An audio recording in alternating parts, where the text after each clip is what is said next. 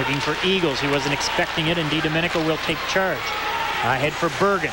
Down the right side. Here comes Bergen chipping it in front. DiDomenico redirected as he was being hooked from behind. There'll be a Moncton penalty as Morehouse takes exception to the Sea Dog player in deep. A now helmetless Sea Dog player. Steve Bellafleur. Morehouse is really upset. Now the linesmen are going to let them go. And Bellafleur was saying, hey, I thought you were holding him back, and he just took one in the chops. Morehouse was anxious to go, and the linesman eventually relented.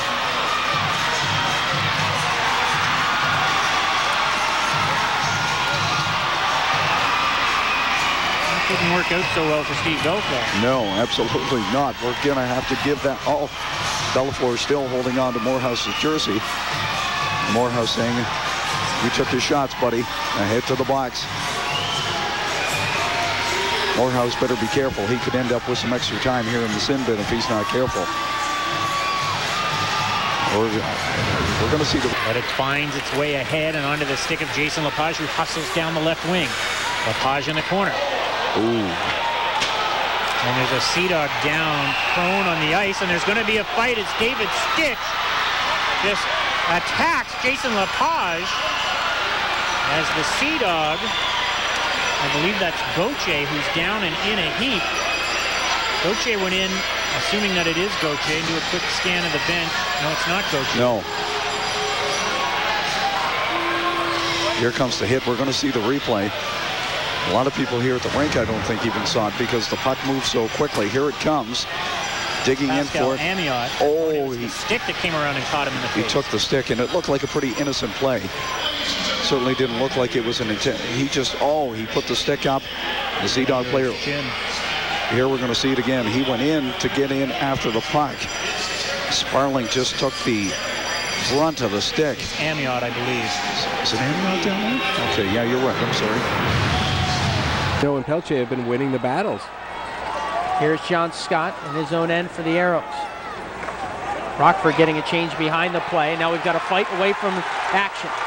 Bertram and Mitch Love.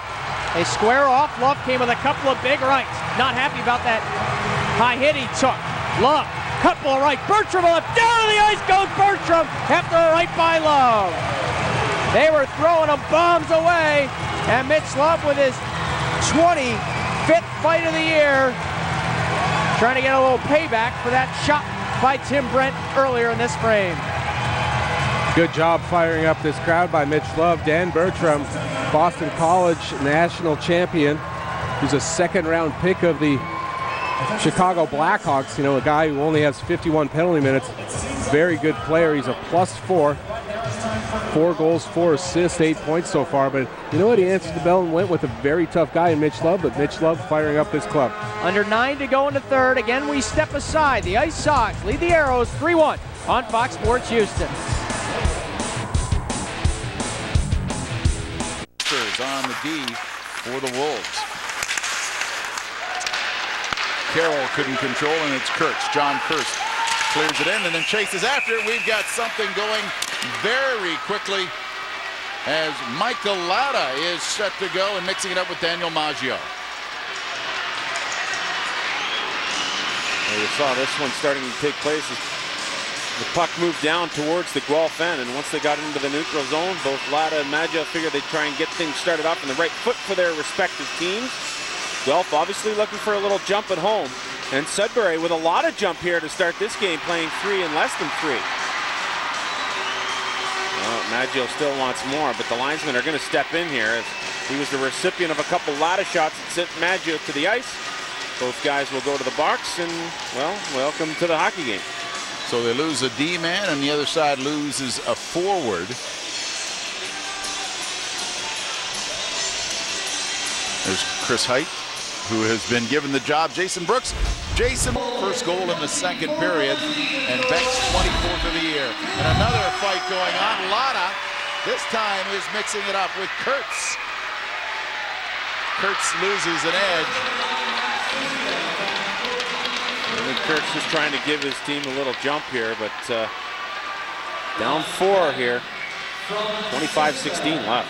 Shot shatters his stick.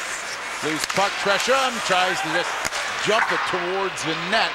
Dragged down. It could have been a call on it. The referees opted no call. And now we've got Sefton wailing on a Storm player. Looks like Connor Tresham is in the middle of it. Yeah, the two got tied up, and I think Tresham thought there should have been a call on him, and Sefton and Tresham went up the ice, and it wasn't long before the gloves came off. So these couple of young guys to let them fly. 8-2 the score. Guelph leading Sutton. Daniel Catenacci. Speaking of Wilson, he'll be our second period intermission guest. Midpoint of the Plymouth line, it's Bo Schmitz playing it ahead with a minute left. And the Hounds offside at the Plymouth line, pushing and shoving Levi. And now we're going to get Levi and Carrick. Boy, here are two boys that aren't afraid to drop. Levi's going to get it going early, and he tackles Carrick. Carrick has a bit of a history against the Whalers, but he is an agitator to everybody around the league. If he's on your team, Sean, I think you like him. Well, he's the one that decided he wanted to drop first. They were mixing it up quite a bit, shoving each other, and then I saw Carrick dropped his gloves, and Austin said okay, and then he went and filled them up pretty good. Time of the scrap will be 19:02. Sioux lead after 2. We're going to be talking with Tom Wilson, the second-round draft pick of the Whalers. I believe Tom is ready to go. Tom, can you hear us? Yep. Tom, what'd you think of that nice turnaround for the Whalers? What do you think got it going? A great play by Zarnik that seemed to energize everybody, would you say? Oh, yeah, no, that was a great goal by Zarnik. We were shorthanded. It's really exactly what we needed in this type of game. We're down a goal now, and we just got to do whatever it takes to get that third goal and finish him off here. And the second goal was just 3 guys crashing the net with a good play by James Livingston, and that's how you score goals. I mean, you know that, right? Oh, yeah, in any type of game, you go to the net hard and there's a good shot on net. There's a good chance that you'll get a puck right on your tape for the goal. Hurdy did a great job there and finished it home. I really like how you play and how you've adjusted so far to the OHL. How's it been for you? How do you like playing at this level? Oh, it's really been fun, you know, a challenge coming to the rink every day, whether practice or a game, and I just like to go out there and hammer people and play my game and do my role for the team, and that's what I seem to do so far, so I just want to keep it up. One thing I liked about you, Tom, you got the suspension early in the year. You didn't complain. You kept working hard. You kept your nose clean, and you're back in the lineup helping us out. And no whining over that suspension. Good attitude on your part. Where does that come from? I know it's a great group of guys to work with, but you seem to have a great attitude. Where does that come from? Yeah, you know, it's always tough when you come into the league like that and get a 5-game suspension like that, but it's a part of the game. It's unfortunate, but hey, I'm moving on and hoping to help the team when I get in the lineup, and yeah. Let me just say for the record, I want the guy on my team who says he likes to hammer people. Tom, no, all kidding aside, you know, there's a statement around here that's been floating around these parts for a while, and it's the Whaler way, and that's working hard and going out there and hammering people. It just seems like you fit hand in glove here. Yeah, you know, coming up, I always heard that it's Whaler hockey here, and that just means dumping her in and crashing and banging, and that's exactly my type of style, and it seems to fit in here. Now, Tom, I have to tease you a little bit. Tell me about your first goal in the OHL. It wasn't exactly the kind of goal you get by crashing and banging, but you actually made a pretty good defensive play. Yeah, it was a funny one, the empty netter, and all the guys are giving me a hard time about it, but it's just fun, and hey, I'll take them any way I can, and they're joking around saying they'll put me out in those situations where they need a nice long precise shot and stuff like that, but hey, I'll take it and move on and hopefully get a few more by the end of the season. You certainly will. That was your I guess you could say your mode of operation growing up. You were always a pretty fair scorer growing up, is that correct?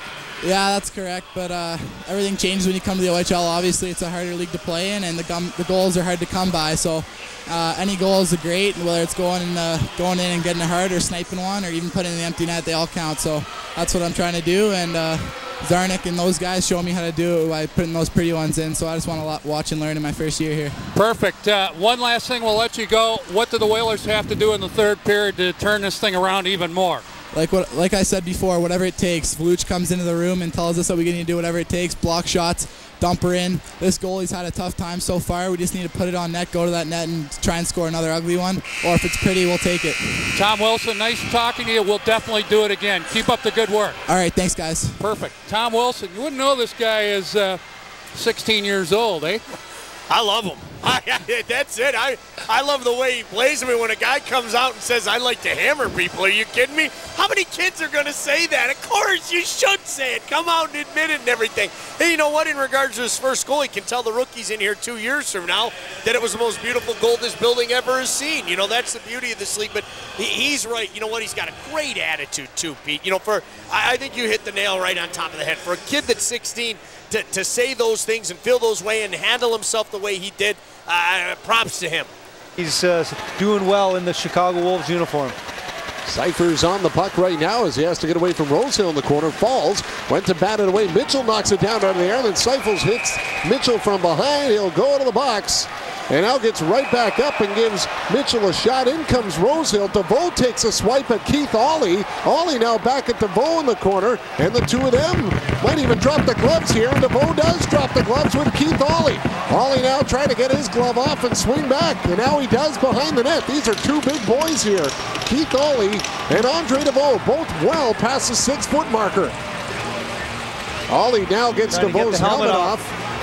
There we go. Right. He's got the reach to Ollie, 6'6", DeVoe 6'5", both a couple of big boys. And Keith Ollie, I like this out of him, that he's getting physical big time here in this game. Ollie back with a right, DeVoe with a right of his own, and then they both just stop as the linesmen get in between.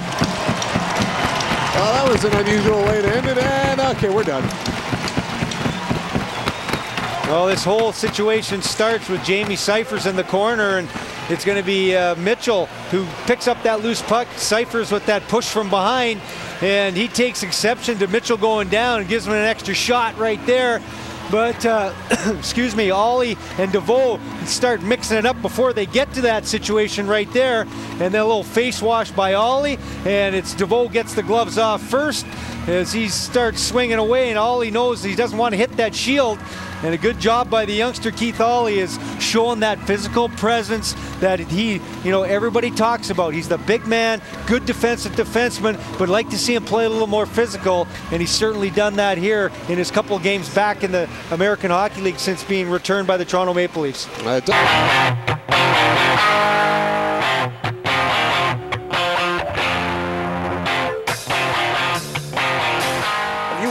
Evolved as a hockey player. I remember you coming from Norfolk, 275 penalty minutes that one season. Now your penalty minutes are down, your offense is up, and you've turned into a skater, body checker. How long has this process been going on for you as a hockey player? I don't think it ever really stopped. You know, I mean, I started off playing professional as a D-man, and then when I switched to forward, it was just kind of a spur-of-the-moment thing, and I kind of ended up fighting a lot. And you know, I had some coaches that didn't give me a lot of ice time or opportunity. And since I've been coming to Toronto here and getting more opportunity and having the coaches that have tried to develop me, it's been going well. It's a good balance, isn't it? Now, I mean, you were known as a fighter, but now you've turned into a balanced hockey player, and this looks like a pretty good card to the National Hockey League because teams are looking for players like yourself. Yeah, I think so. You know, I've always thought I had more to offer than just the fighting part, and now, you know, they're telling me not to go out there looking for the fight and to do other things, and I think that if I do those well, then, you know, the fights may come to me, and that's fine too, but it's nice to have other parts of the game to focus on. Ron and Dallas have both called on high energy from you. You've delivered in that regard. How important is your ability as a skater in terms of developing that and getting it on the forecheck? Yeah, it's definitely important. You know, you got to have your legs moving, and in order to get on the forecheck and finish those checks and track those guys down, especially in the NHL, it's you got to have your skating going. And I've worked with Graham Townsend and worked in practice and things like that. And I think my skating's gotten better every year, and hopefully that continues. Tell me about the magic with you, Daryl Boyce, and Greg Scott, who's hurt right now. But the three of you really had it going. Probably the Marlies' best line. Yeah, it was nice. You know, we were kind of starting every game, every period, and matching against their top line, and at the same time getting chances ourselves. So, it was really nice to have a line there that we could work with, and you know, we had confidence every game. I knew that they were, you know, there beside me, and vice versa to lean on. And we seems like we had a lot of good games together and some chemistry, which was nice to find. Some great Alberta people on this Toronto Maple Leaf team. Now you're the latest addition. Tell us about Olds, Alberta, where it is, and what life was like for you growing up as a young man. Olds, it's about 7,000 people, I think now. It's just an hour north of Calgary, and it's a nice town. I plan on spending my days there when I'm done playing hockey and raising a family there. It's a good community, you know. I grew up there, raised on a ranch, and kind of had a cattle family. Had the cattle and the horses growing up, and the family was auctioneers, and my brother's into that now. So it was nice to grow up there, and you know, I miss it, and it's always good to go back there. Talked about the evolution as a hockey player. Now away from the ice, I understand you're engaged and heading in a different direction there. Yeah, for sure. You know, I've had a girlfriend for about